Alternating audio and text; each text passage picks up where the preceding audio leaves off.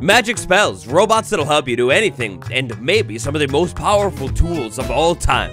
So recently, Minecraft Bedrock got some brand new add-ons. Just like we did in this video that I had a lot of fun making and you guys seem to love. We're gonna check out every single one of them today, with the big question of, well, is it worth it? From first look at this magic spells add-on, I can't help but think of one thing and one thing only, and that is Skyrim. Apparently, for the price of $6 US, we could turn Minecraft into Skyrim. And so it begins. The familiar feeling sets in. And as soon as we enter the world, we get a very cool looking book. And inside of this book, kind of as we would expect, there's a little bit of a guide to this add-on. Now you know me, I like myself a good set of customization. I think that's why I love armor trim so much. Inside of this add-on, when it comes to customization and your new aesthetic, we've got some drippy drip. So this is so cool. Check this out. We've got brand new armor, and the armor, even though it's like magic robes or whatever, it actually does grant a little bit of armor. What in the world is that hat though? Like, oh man, that's the biggest hat I've ever seen, I think. Oh yeah, the hat is so big it doesn't even fit in the box. Alrighty then. Now the spells, of course there's a way to get them in survival Minecraft, but even more better, there's a way to get them in creative Minecraft too. So these spells, as I scroll through them on my bar, you can kind of see, like, right above the name of the spell, a little bit awkwardly, we've got a new bar, basically called the mana. If I go ahead and use the spell, a little bit of that stuff is consumed. Now, from my experience, a lot of these spells, they have a little bit of range to them, but really, it kind of stops there. It's only like a little bit of range. Wither Skull is maybe the most intriguing one. It's essentially a homing missile. Now, when we use some of these spells, more information pops up at the bottom. For example, cooldown and charge. So each spell is going to be a little bit different, and it'll have different things. Like the Wither Skull one, I can go ahead and charge it up for maximum damage. Out of the spells that I've checked, this is probably my favorite one. It summons in an Emerald Golem Bodyguard. Kind of OP. In a true survival setting, to get into all of this magic dealing and everything like that, you're going to wander through the forest and look for these things called wisps. It almost looks like a little alley or something.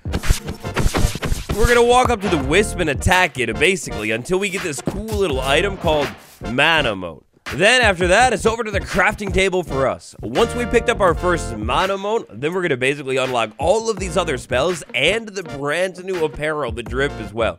Another cool thing about the spells is for the most part, the recipes are like relatively doable in survival. Let's say I go ahead and craft a Mind Burst, then once I craft that and use it, I'm going to have that spell forever.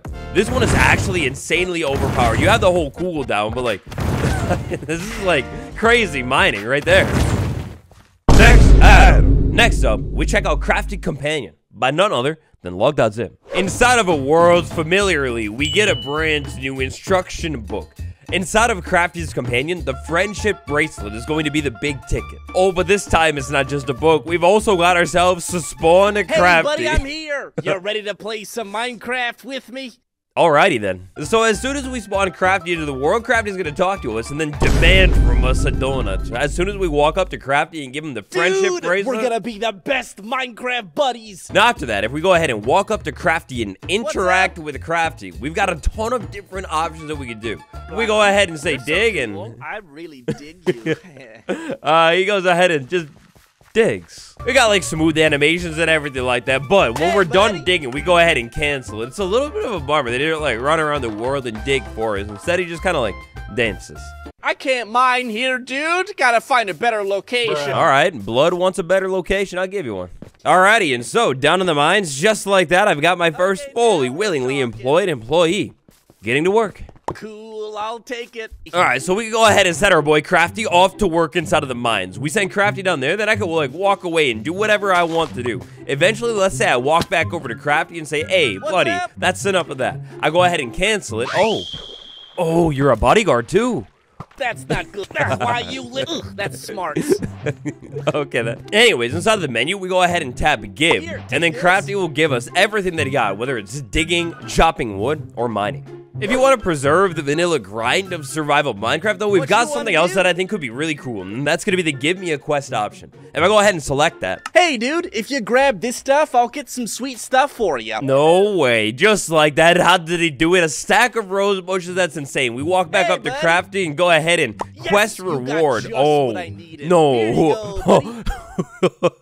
For some roses, bro. For some roses. What?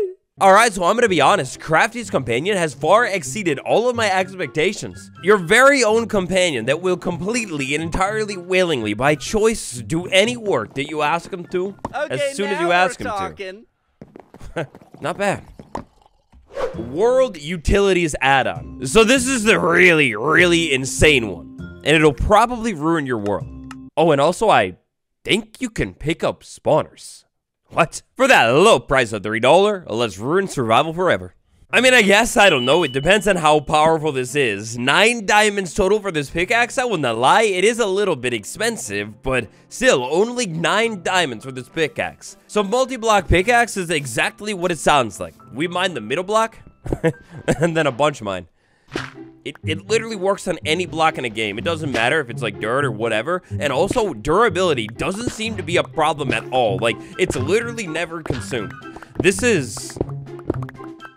I mean, this is so different. Oh, each recipe is gonna be different. Now, there's a lot of insanely powerful tools that come with this add-on. However, maybe the most overpowered one of all, of course, other than being able to move the end frame and spawners, is this little thing called the Omni tool. Pause and read. Now, the Omni tool is essentially your all-in-one goddess. You have a tree you want to chop down? Not a problem. You can chop down a tree and you chop it insanely fast, like almost instantly. How about dirt? Oh, yeah, definitely instantly. That's perfect. Eventually, you dig out all of the dirt inside of your world. You get the stone. You can take that out instantaneously, too. So we do this digging thing for a little bit of time until eventually a magical vein appears. Then I have this item called the Vein Miner. Instead of actually using the vein miner to just say, like, mine out the vein, I'm gonna go ahead and use it and activate it. Then after that, with, like, basically any pickaxe in the game, if there's more ores attached to that vein, it'll mine it. You may be wondering about enchanting these tools. Can I improve them even more? Unfortunately, no. But hey, don't worry, because this Omni tool, at least, it basically has built-in Fortune 3. This whole vein mining function is gonna work too, even if you place ores down. We've all heard of Vein Miner. Have you heard of Tree Capacitator? Just like with Vein Miner, we go ahead and activate this thing. Then any tree that I chop down... And now the crazy part about these toggleable tools too is this is going to work with any axe in the game. As long as I've grinded my way up to this item, gotten it in my world, and actually activated it, I can walk up to a tree with the most basic pickaxe in the game and goodbye, giant tree. Heck, at that rate, I can walk up to a tree with a wooden pickaxe, literally not for the tree, and it doesn't matter. Or, of course, I could walk up to the tree with a plain old fist to chop the tree down, and it still doesn't matter. A wild pickaxe that goes kind of hard is the explosive pickaxe. It's just like that whole, like, multi-pickaxe thing, except this time, it's basically dropping TNT when you mine. The TNT, the explosion, it will not hurt you. So picture this, you're you. After a long, hard day of wandering around inside of the forest and chopping everything down instantaneously, your inventory is clogged up with junk. No, but not for long. With the void chest item, I go ahead and place it down, interact with it, and then I can go ahead and dump things inside of this trash can. I go ahead and back out, walk away, and I come back, and it's gone. It's a deleter. Out of all of the things in this add-on, this is the one that I feel like I'm most likely to use in my world because it's not completely, entirely game-breaking. This idea as a vanilla Minecraft block, I mean, I don't hate it. And maybe, I mean, it would, like, look a little bit different in vanilla, but I actually kind of like that idea. It's cool. Is sick and tired in your world of having a spawner not where you want it? We'll grab the wrench, break the spawner. Now I'm trying to break a silverfish spawner, so I'll go ahead and tap that. And just like that, I picked up the spawner. While we're at it over here at the end, I would love to have this back go over at my base so I can just go ahead and use the end frame pickaxe to break all of the end frame blocks and take them home. Hopefully I don't burn them in the lava. Oh, and in case you didn't think this wrench situation wasn't crazy enough, check this. So let's say we went ahead and found a relatively common spawner inside of our world, but it is definitely a spawner. I interact with it with the wrench, and then let's say, I think this is a blaze spawner. Go ahead and tap blaze spawner, walk over and pick it up, and just like that, I turned this cave spider spawner into a blaze spawner. That is broken. As so, we've made it, the final one today. Before we dive into the mech suit add-on, if you like these add-on review videos and you'd like to see me keep doing them, then tap like. It'll let me know. Thank you. This one's got that price of $4. Survival mechs begins with a beginner's guide, and not gonna lie, it's so necessary for this one. It's kind of advanced. 6 iron ingots, 1 leather, a furnace, and a redstone block. Heading over to our local crafting table in an open area. Inside of the crafting table, we can craft ourselves a mech. A mech, we place it down into the world, and this is going to be pretty big. Check that thing out. Now, walking up to this thing and checking it out, on the top, we get a little bit of information. Fuel 0, health 4. If we go ahead and interact with it, we jump onto it. Hit E, and you open up your mech's inventory. Now, the mech is going to need fuel to actually work. Now, the next step is going to be picking a use for our mech and being able to control it. We'll need a module and a control panel. Now for our different modules, we've got Chop, which is going to help you mine trees. We've got Grow, which will help you speed up crop growth. We've got Jewel, which is kind of like a 3x3 mining tool. Then we've got a Mining, which is just standard old mining. And then we've got Speed.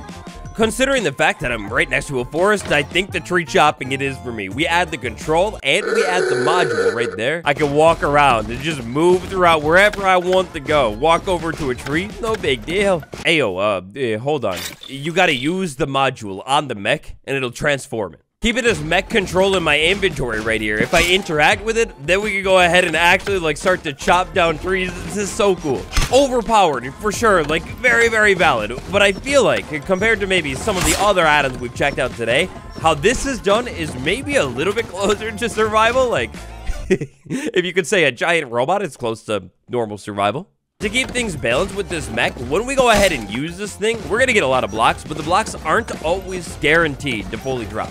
Like, you might lose some.